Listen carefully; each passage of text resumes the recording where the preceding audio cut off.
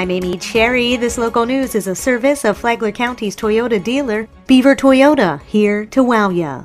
Flagler County Commissioner Joe Mullins is backpedaling on his strict stance against the homeless after sitting through a presentation in St. Augustine, which has one of the harshest anti-panhandling rules in the state. Mullins says he no longer wants to enact a panhandling ordinance.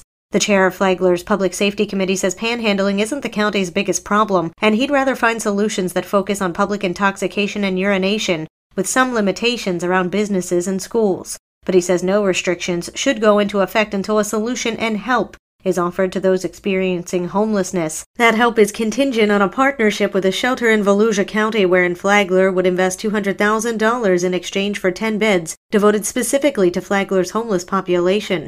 Critics of the plan in Volusia say they shouldn't have to deal with Flagler's problems.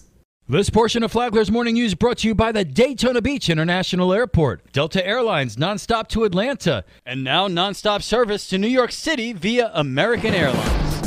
As the population continues to expand in Palm Coast, one local official says development will as well. John Arking has the details. Wynne Newingham is the head of innovation and economic growth for the city of Palm Coast. She says while that's a mouthful, it perfectly describes what she's tasked with accomplishing. I always like to say, too, it's a really fancy title for just giving back to the community and connecting all our partners and just bringing everyone together and hoping for the best. But I still put one pant leg on, just like everybody else, one leg at a time, and just excited to be here and be a part of the city. Newingham says that one area for sure that will see positive change is the Matanzas Woods Parkway interchange. I mean, it's definitely going to be a developed area. I mean, you may have heard conversations with city council. They want to, bring in some retail, some commercial development. Our city's growing, no matter what pocket you look at that's underdeveloped or needs to be developed, but the amenities that are coming in are definitely to serve that need. Newingham says the population in the Palm Coast area has doubled in the last 10 years and will continue to grow, so the current infrastructure will not support the future. From the WNCF Newsroom, I'm John Arkin.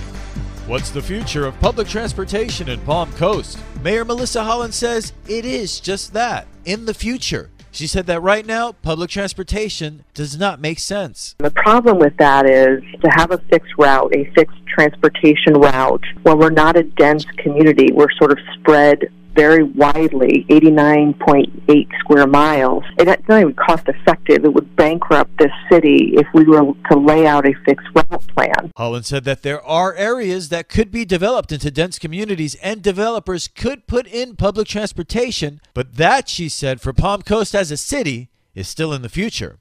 You can hear the entire interview on the Free for All Friday podcast on the Flagler Radio app. Download the Flagler Radio app today. From the WNZF Newsroom, I'm Rich Carroll.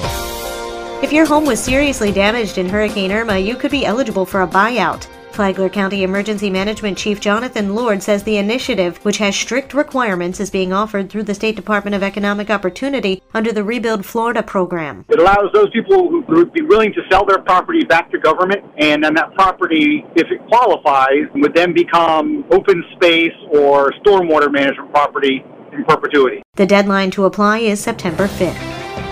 A local nonprofit is expanding its offerings. Tony Magoo has more. Teens in Flight founder Jack Howell and Executive Director Rick Lehman made the announcement at their annual hangar party. Teens in Flight is an organization that helps children of our military, first responders, those at risk, and those financially underserved get a pilot's license. And where can you take this? When you walk into Embry-Riddle with a pilot's license, you've just saved $35,000 right off the top. Training additional pilots will help serve a growing need, Lehman said. Experts are predicting shortages of as many as 475,000 pilots over the next 10 years. How do folks find out more about your programs, Rick? You can reach us on our Facebook page, or you can call me direct at 904-814-3803. For Flagler's Morning News, I'm Tony Magoo. And now you're up to date on Flagler's Morning News. I'm Amy Cherry.